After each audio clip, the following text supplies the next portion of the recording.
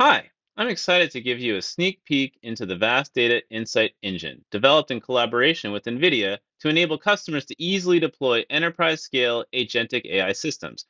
To accomplish this, we're embedding NVIDIA inference microservices, known as NIMs, directly on the vast data platform, allowing real time ingestion and processing of data from multiple sources. We've built upon our architecture to do this in a highly scalable way to handle any volume of data from a few to millions of documents per day.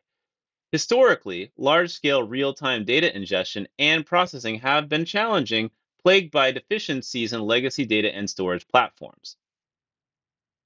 Vast disaggregated architecture solves this by enabling all compute to access the state layer in a highly parallelized manner without contention. Further, this disaggregation allows flexible and independent scaling of performance and capacity, enabling organizations to adjust as their needs evolve. Security is paramount. We ensure end to end policy enforcement for access to both source data as well as derivative data generated by AI pipelines. Unstructured data is ingested and retrieved from the multi protocol aware vast data store. Structured data, ranging from derived metadata to database tables to vector embeddings, all adhere to a unified security and access model. This ensures that enterprise customers can enforce policies across all data from a single pane of glass. Our architecture ingests structured and unstructured data at high speed. When new data arrives, triggers initiate a pipeline of pre built and customizable functions where data is immediately embedded and vectorized using NVIDIA NIMs. Data chunks, as well as vector embeddings, are stored in highly scalable vast database tables, which are optimized for fast lookup, with extensions for similarity and nearest neighbor search. This enables real time retrieval for AI applications, even as the stored chunks and embeddings scale into the billions and trillions.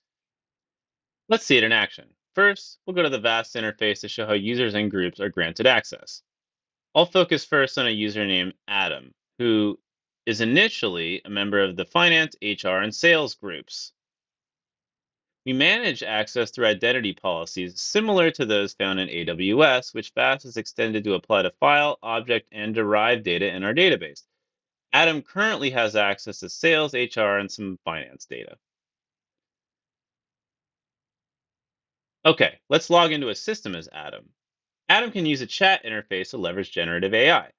Let's say he needs the salary information for a customer success role with 8 years of experience. Initially, the system finds no relevant data. However, Adam has some documents containing salary negotiation details. He can copy them to a folder on VAST that he has access to, which will trigger a pipeline. Once doing so, this data is made immediately available for search. When he asks the question again, the system now provides an answer based on the newly uploaded document. But what if Adam decides to only work for sales, shirking his finance and HR duties? Well, we can remove Adam from the finance and HR groups. Now, when he tries to access related data or ask the salary question, the system indicates no data is available. This demonstrates how access changes are instantly reflected. We can re add him to the groups, restoring his access,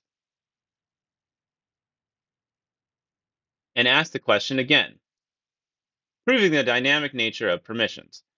Finally, when documents are deleted, the Insight engine automatically prunes vector embeddings and chunks from the vast database, ensuring that generative AI prompts and agents can only act on current data.